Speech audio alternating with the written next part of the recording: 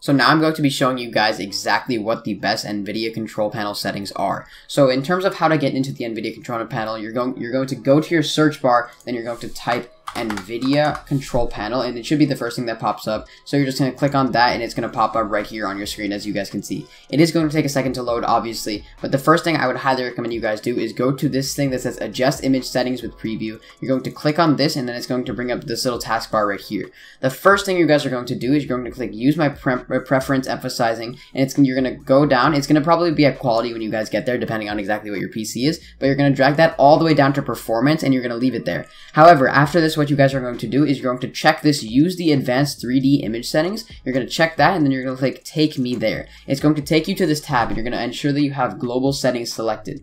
After this, I'm going to go into exactly what the best settings are. Now right here, there's about 30 or so settings that I'm going to be going over, and you guys need to make sure that you have them exactly the same as mine, especially if you're on a PC that's similar to mine. So right here, the first thing you're going to do is you're going to go to Image Sharpening, and you're going to make sure it is set to Sharpening Off, Scaling Disabled. I already have it set right here, and this basically is going to control exactly how sharp your image looks. The next one is going to be Ambient Occlusion. You're going to turn this off. The next setting is going to be anisotropic filtering, and you're going to turn this setting off. So what you're going to do is you're just going to click on it and then turn it off right here. The next setting is going to be anti-aliasing FXAA, and what you're going to do with this setting is you're going to also turn it off. As you guys can see, most of these settings are going to be turned off in order to get the best FPS possible. So you're now going to go to anti-aliasing gamma correction, and you're going to turn this setting off as well. After that, you're going to go to anti-aliasing mode, and you're going to go and you're going to turn this setting off as well, just like all the rest. Obviously, these two settings have been blacked out for most people, so you can't really change these. Just leave them how they are. Those are how they're supposed to be. You're then going to scroll down so that you guys can see, obviously, more of these settings, and then you're going to see background application max frame rate. You're going to keep this setting off. The next one, you're going to see CUDA GPUs. You're also going to turn this setting onto all. The next setting, you're going to see DSR factors. You're going to turn this setting and keep it off. This is arguably one of the most important if you guys want to get the best FPS possible. So you're going to see low latency mode, this is going to be off. Basically all of these settings, which is DSR factors, smoothness, low latency mode, max frame rate, are going to be off. Monitor technology, this can vary depending on what type of monitor you have, but for the most people, I would recommend you go here and then you turn it on to fixed refresh.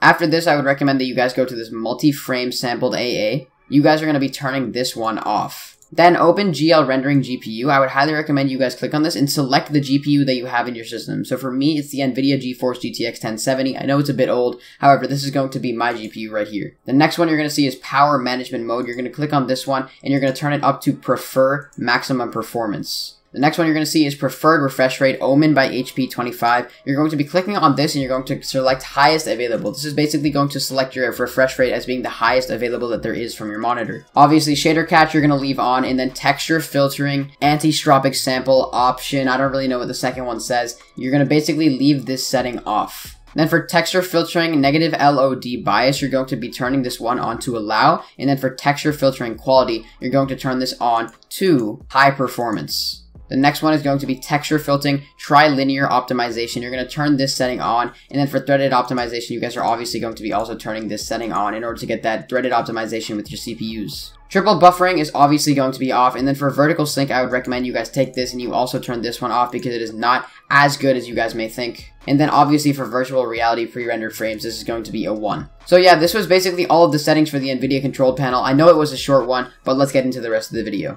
Anyways guys, that is the video on exactly what the best Nvidia control panel settings are if you guys want to try to get the best FPS in Chapter 2 Season 6. If you guys did enjoy that video, please consider dropping a like and subscribing to the channel down below. Be sure to check out all of my socials that are found in the description if you guys do want to support me there. But that's about it for this video guys. Be sure to like and subscribe to the channel, and I will see you all in the next video. Bye guys.